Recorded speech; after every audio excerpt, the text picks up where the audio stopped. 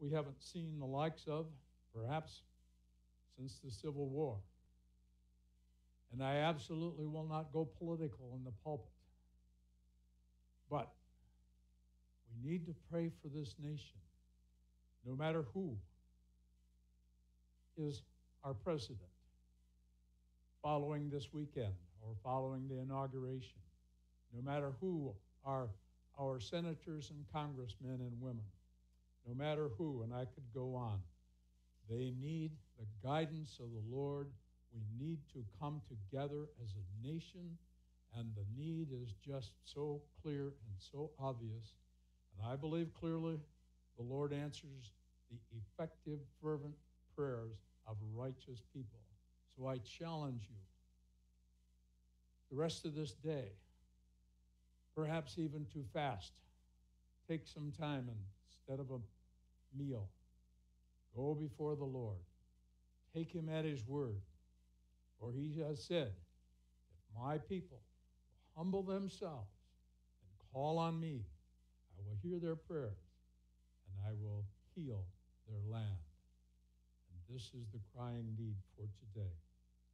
So after a moment of silence, I will lead us in the people's prayers.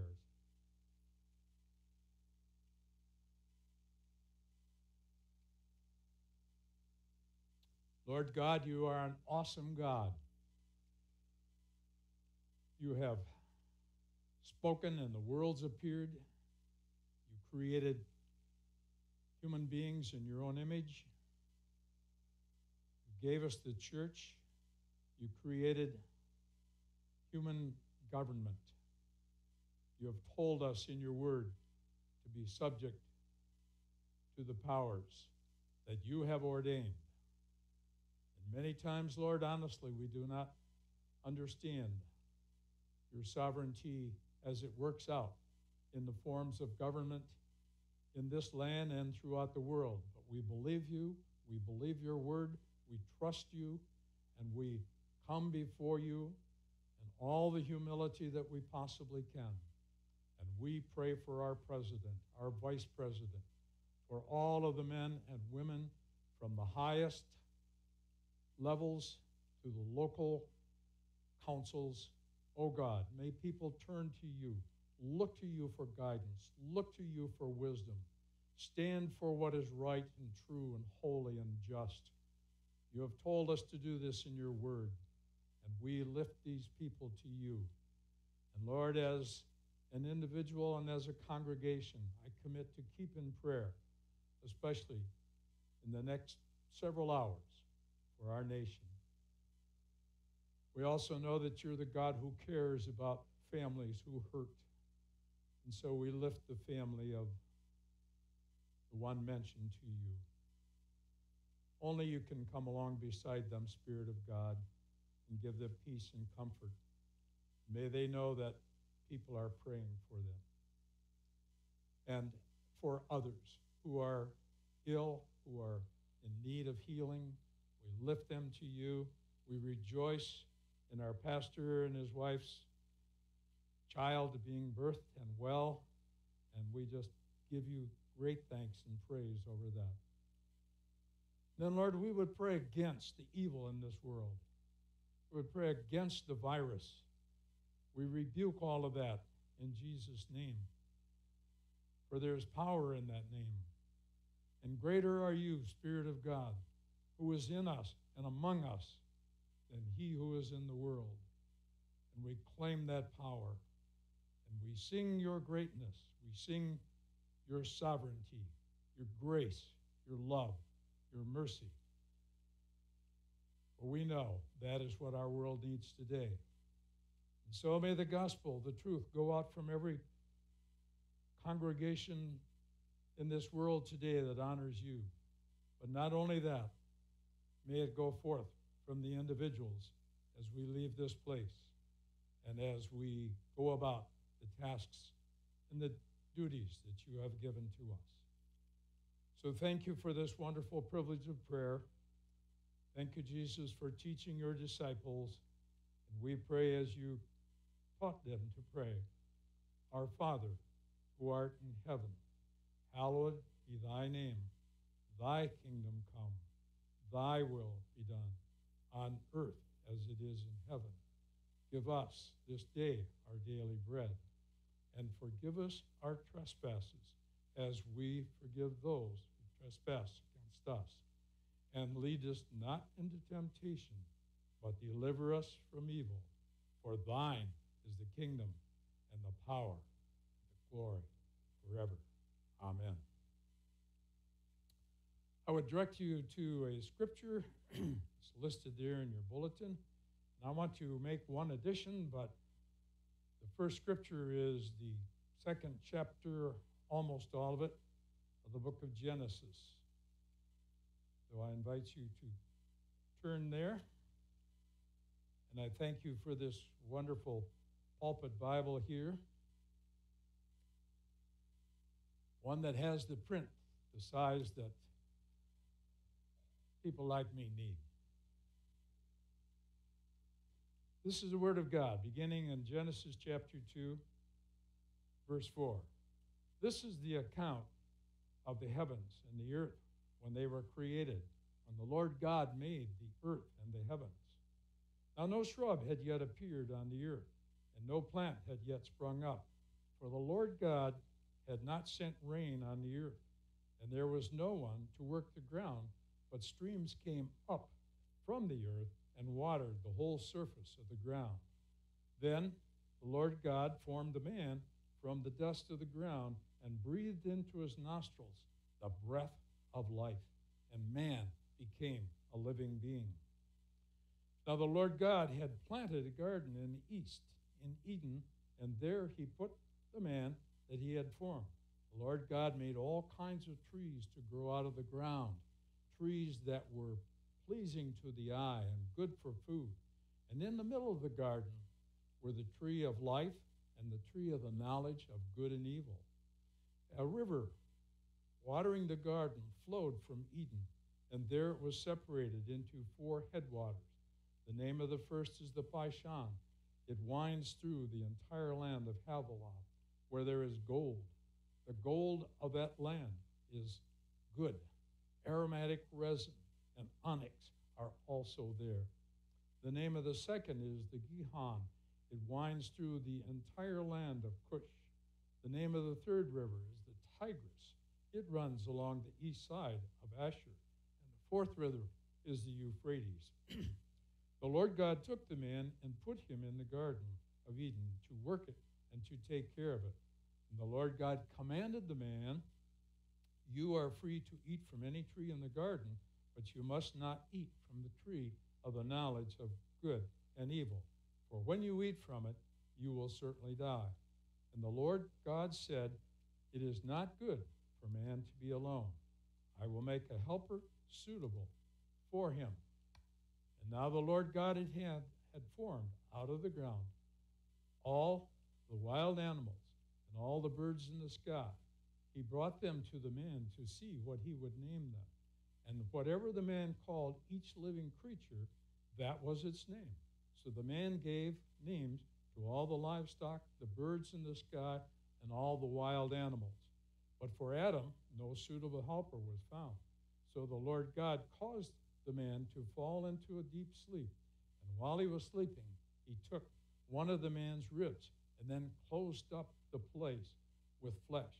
Then the Lord God made the woman from the rib that he had taken out of the man, and he brought her to the man, and the man said, this is now bone of my bones, flesh of my flesh. She shall be called woman, for she was taken out of a man. That is why a man leaves his father and mother and is united with his wife, and they become one flesh. And then I'd like to turn to Revelation chapter 21.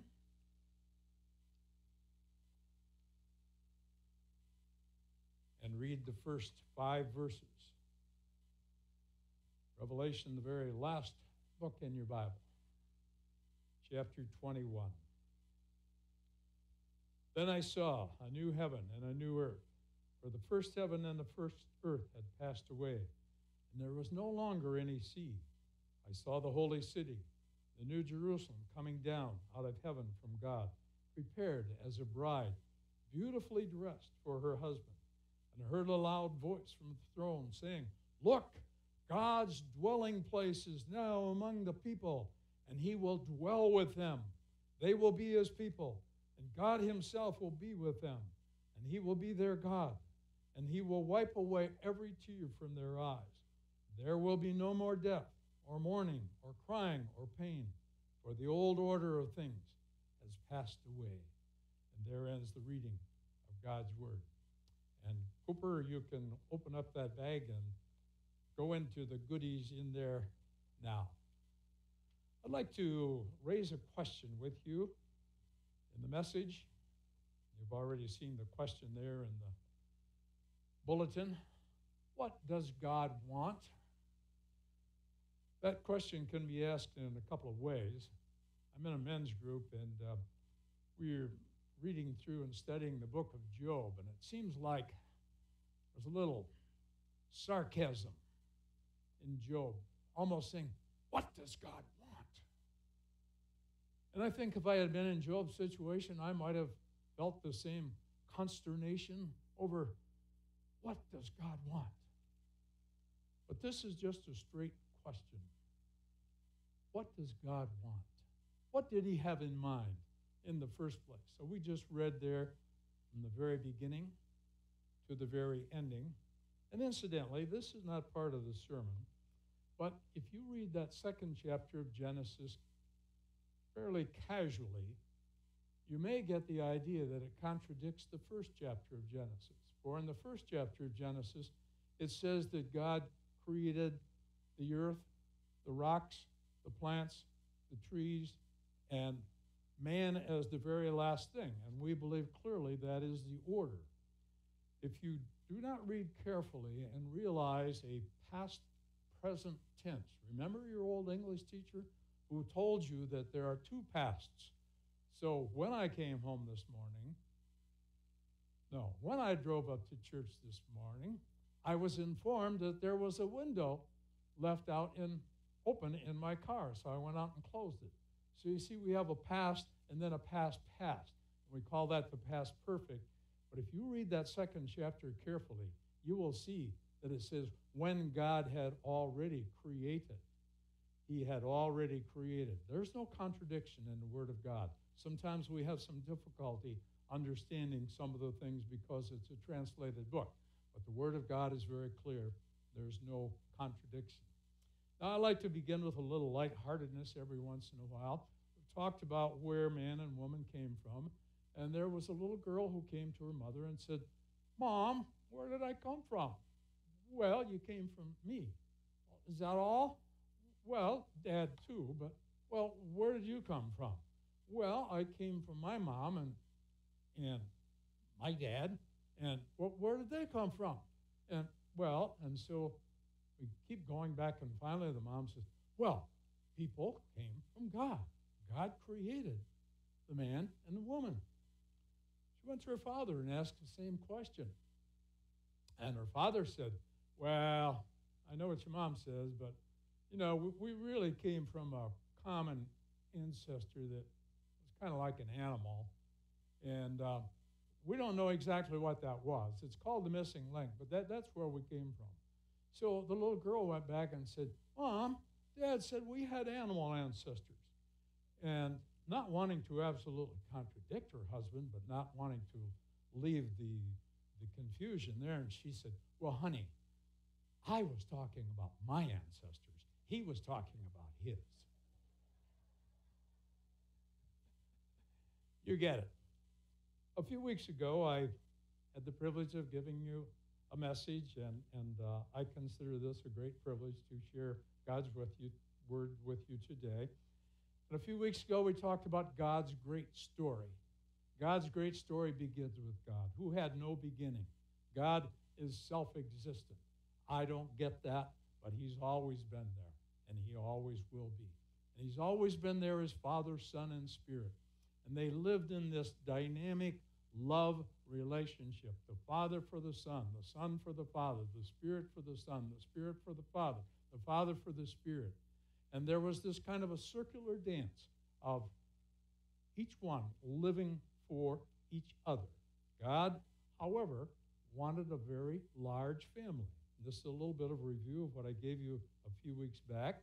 The scripture tells us that God wanted this large, large family. And he wanted his own son to be the first among many. And that's what God wanted in the very beginning. And so we have the creation account, and we read through it, and we hear God saying, that's good, that's good, that's good. And then, of course, there was one thing that wasn't good, and that was that man was alone. And so God took charge of that. But the statement that I gave you a few weeks ago was this, and that's a quote from somebody I like to read: the fire in God's belly, the fire in God's belly was and is to be united with his creation. And therefore you get that shout at the end of Revelation: behold, God dwells with his creatures, with his creation. And the new heaven came down and made the new earth. And that's the bigger story. But to go back, God wanted this large family, and God wanted his son to be the very first of many, many sons and daughters. So I want to pick up right about there and ask the question, what does God want? And that statement is an overarching answer that God wanted to be with his creation. He wanted to be intimate with his creation. But I'd like to break that down just a little bit. I'd like to have us look at some different parts of that overarching desire of God. And these are all answered in the scripture that we read. So what did God do after creating all that he had as the quintessential creation? He created a man in his own image.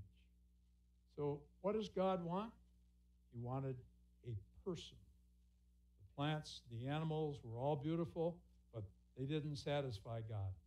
And so God created a person. And as we read, we didn't read, but Psalm 8 tells us that God created man in his image, a little lower than God, a little lesser version of himself. And we use the term imagers. Adam was an imager of God, created in God's own image. And I'll make reference to a number of scriptures today, but a good one to follow up with is Psalm 8. And that gives us that picture of the order of creation and man being at the very top of God's created being. There's something fascinating that you realize once you read Scripture.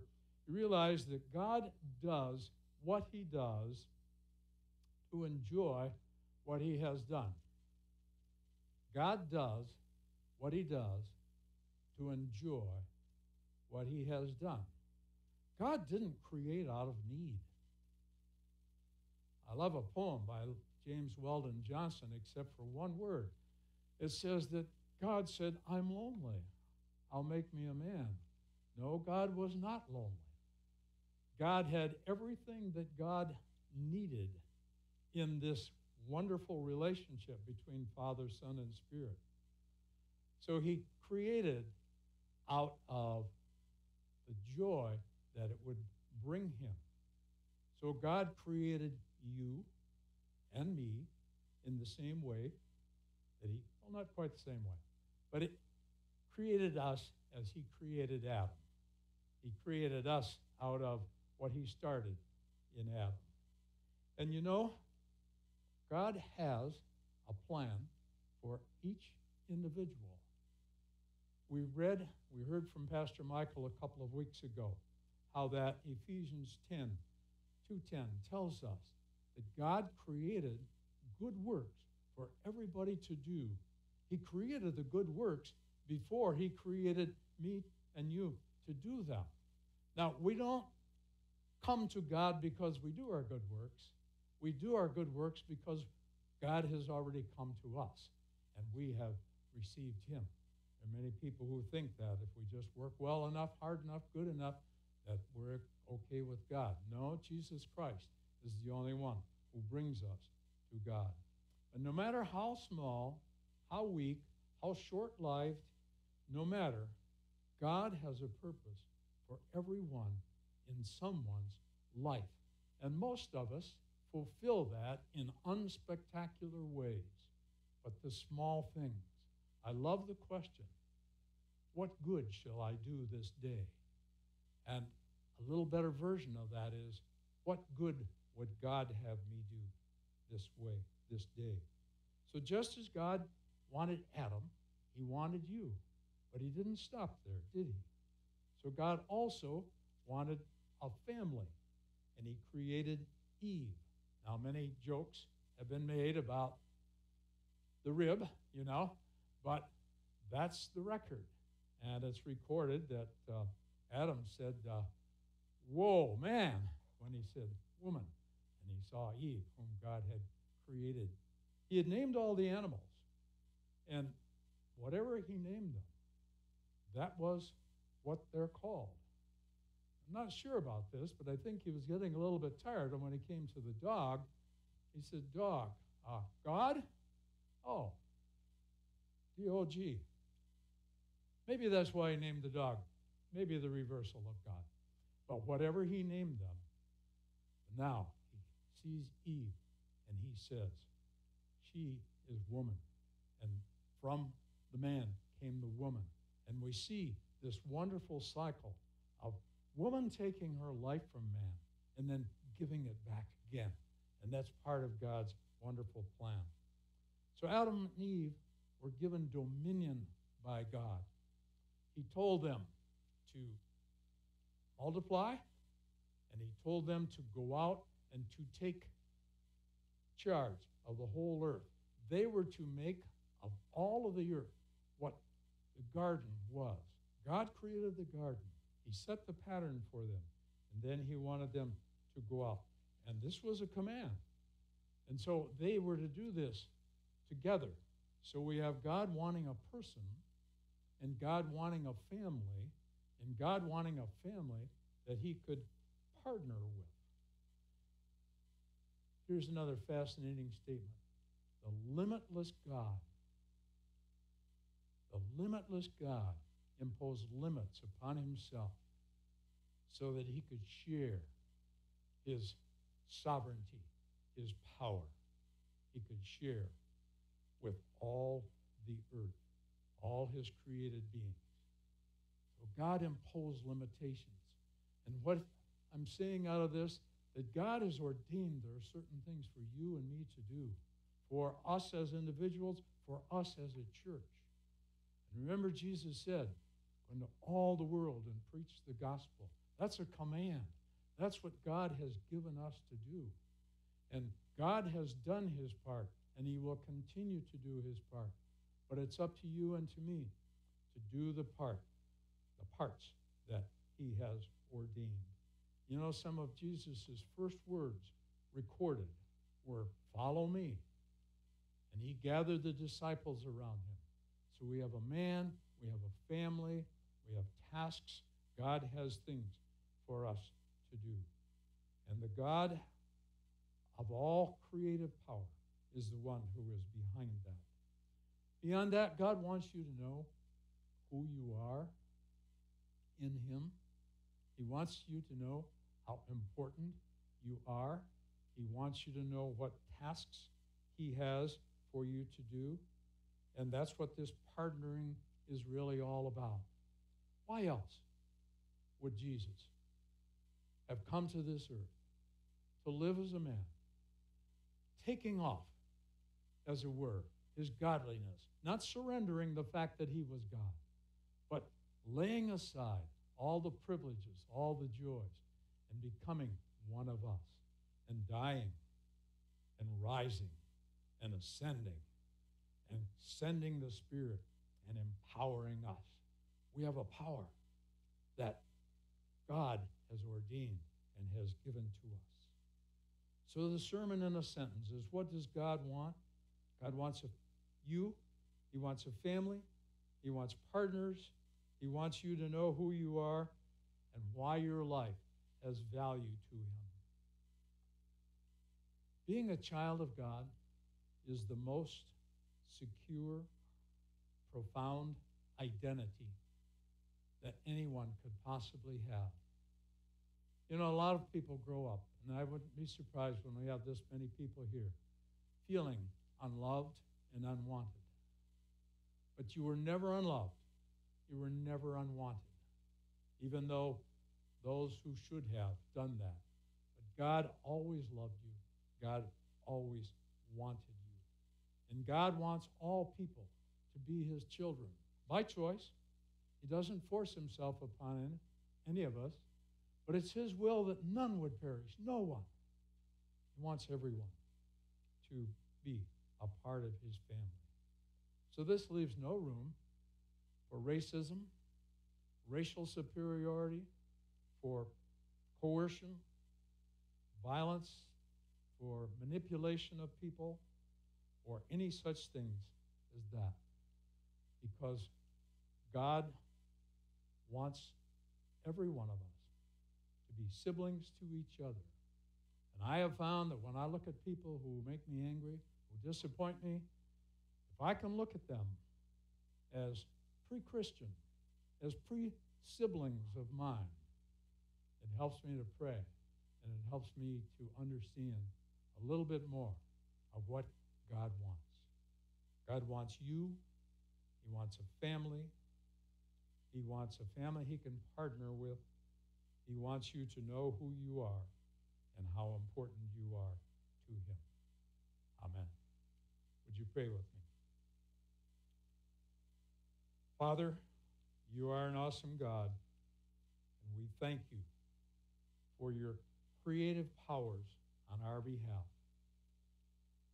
Give us a greater understanding of who you are and who we are in you, day by day, week by week, month by month.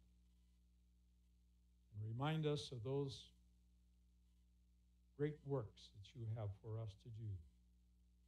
Whether they're small or large, they're great because you have ordained them. So we thank you and ask you to bless this message to our growth as individuals and as a church. In Jesus' name, amen.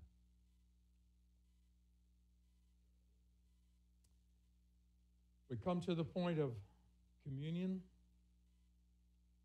I'd like to read a scripture from 1 Corinthians chapter 11. This is the Lord's instruction on communion. For I've received of the Lord what I also handed on to you, that the Lord Jesus, on the night that he was betrayed, took a loaf of bread, and when he had given thanks, he broke it and said, "This is my body for you. Do this in remembrance of me." In the same way, he took the cup after supper, saying, "This cup is the new covenant in my blood. Do this as often as you drink it in remembrance of me. For as often as you eat this bread and drink this cup, you proclaim the Lord's death until he comes. Whoever therefore eats the bread or drinks the cup of the Lord in an unworthy manner will be answerable for the body and the blood of the Lord. Examine yourselves. Only then eat of the bread and drink of the cup. For all who eat and drink without discerning the body eat and drink judgment upon themselves. This is the Lord's Supper. He establishes the standards by which we come. But the invitation is to all. And Jesus, as he first came, he said, "Repent, for the kingdom of heaven is at hand." And I would call you to just a moment of repentance, asking the Lord to just put his finger on a negative attitude, a nasty word, or something that he did tell you to do, and you didn't. Take just a moment and go before the Lord in a moment of silent confession.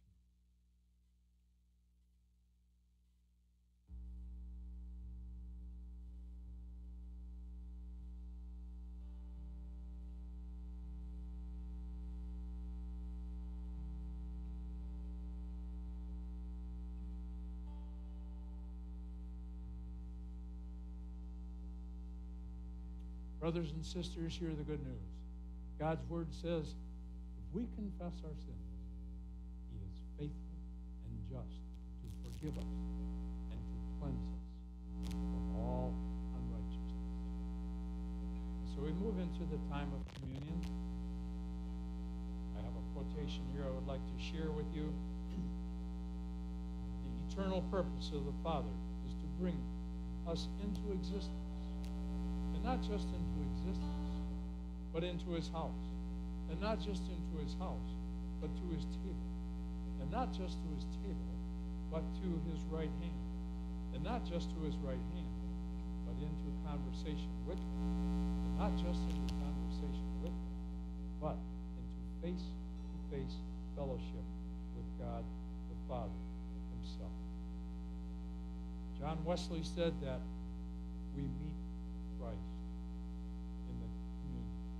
We don't believe in any literal changing of the bread or the wine, but we believe that it has a wonderful symbolic presence.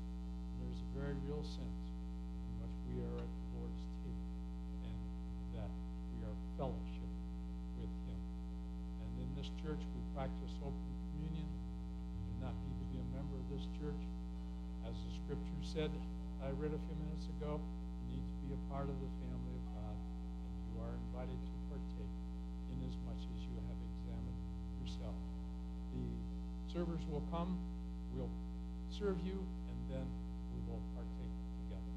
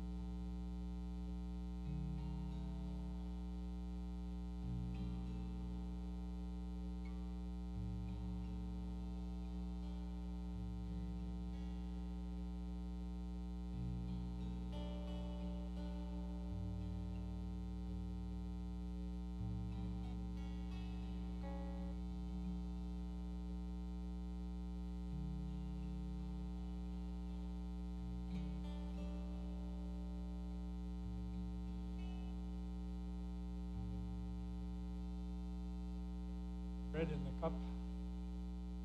This bread is without yeast. It represents the sinless body of our Lord Jesus Christ. And he took it, and he broke it. And then this juice is without fermentation. It represents pure blood of our Lord Jesus Christ, without which there is no remission of sin. And so, Lord God, we ask you to bless the bread, bless the cup, the juice, to our spiritual growth. We consecrate it and ourselves to you. In your name, Lord Jesus. Amen. Let us take the bread, partake.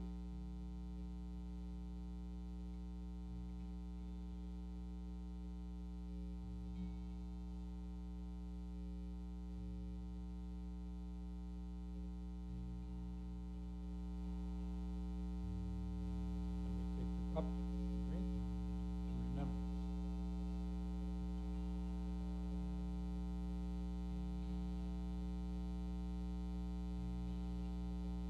Again, our Lord Jesus, we thank you for going to the cross, surrendering your life for the sin of humankind, for the sin of individual people. We praise your name.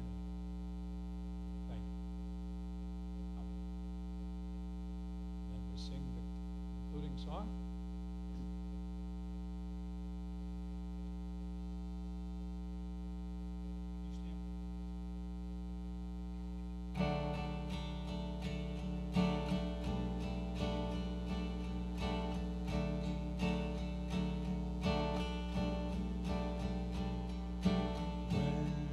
When I survey the wondrous cross on which the Prince of Glory died, my richest gain I count but loss, and pour contempt on all my pride. See from his head, his hands, his feet, sorrow and love flowed mingled down. Did there such love and sorrow meet, or thorns compose so rich a crown? Oh, the wonderful cross! Oh, the wonderful cross bids me come and die and find that I may truly live. Oh, the wonderful cross! Oh, the wonderful cross! All who gather here by grace draw near and bless your name. Were the whole realm of sorrow mine, that were an offering far too small. Love so amazing, so divine, strike demands my soul, my life, my all. Oh, the wonderful cross! Oh, the wonderful cross bids me come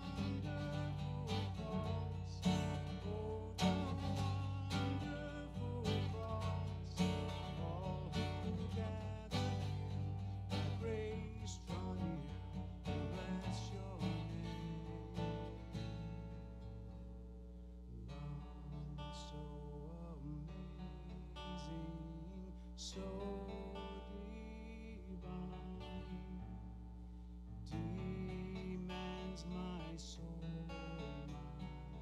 my life, my all.